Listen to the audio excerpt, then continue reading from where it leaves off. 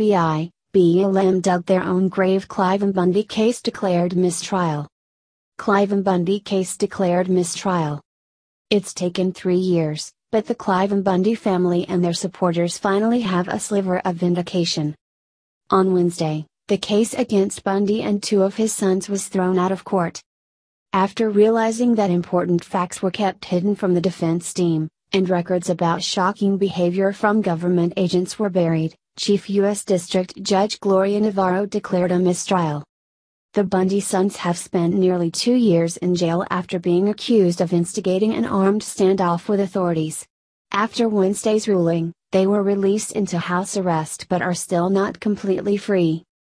It may not exactly feel like a win for 71-year-old Cliven Bundy, who has spent years tangled in the court system, but it certainly looks like a loss for Obama-era bureaucrats.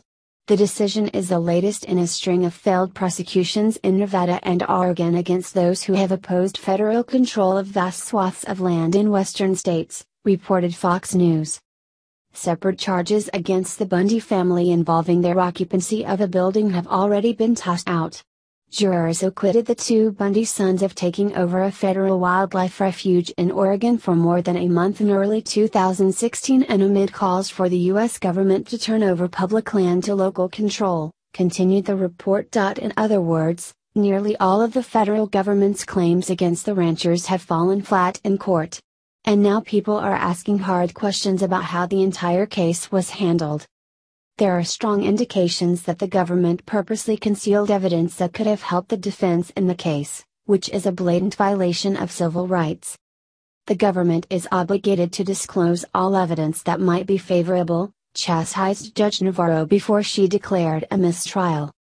Those memos and other documents, about 3,300 pages in all, were not turned over until well after an October 1 deadline, and then only after repeated efforts by Bundy's defense counsel, reported Reuters. That non-disclosure of evidence could be just the tip of the iceberg. While there were many half-truths and conspiracy theories being floated at the time of the 2014 rancher standoff, many of the most vocal supporters of Cliven Bundy may have been right all along. Government agents were engaged in questionable and likely illegal activity. The judge had hinted last week that trouble was afoot, reported Fox. She sent the jury home to review sealed documents following closed-door hearings over complaints about the conduct of FBI and Bureau of Land Management agents during the standoff.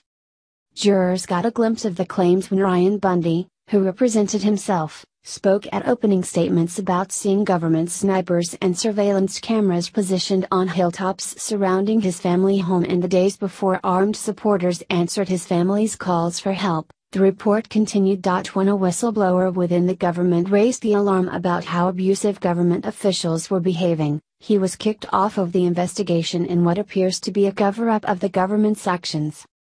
That investigator, an agent named Larry Wooden, wrote a scathing memo which accused the Obama-era government of targeting the Bundy family, laughing about abusing them, and casually joking about people's deaths. The memo said agents who planned and oversaw the cattle roundup mocked and displayed clear prejudice against the Bundys, their supporters and Mormons, reported Fox. Despite the fact that a mistrial was declared, the accused citizens have not been completely exonerated, and a new court trial with a completely different jury could possibly still go forward. However, the previously concealed evidence and new information about abuses by government officials would likely give the ranchers a much better shot at acquittal than before. Navarro set a retrial date for February 26, 2018, but it is uncertain if there will be a new trial. Acting U.S. Attorney Stephen Mears said prosecutors had yet to decide whether to pursue the case. Defense lawyers will argue for charges to be dismissed and a hearing set for January 8, Reuters stated. We saw it in the IRS targeting scandal. We're seeing it now with a clearly biased FBI. It's the same story with the Bundy case. Unelected cronies within the Obama administration targeted conservatives, and made it their mission to use three-letter agencies as political battering rams. These appalling actions need to be exposed.